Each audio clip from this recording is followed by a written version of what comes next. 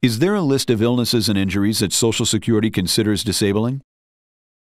Social Security does have a list of illnesses and injuries that are considered disabling, but only if they are accompanied by certain symptoms, clinical findings, or test results. Having a certain diagnosis is not enough for your claim to be automatically approved.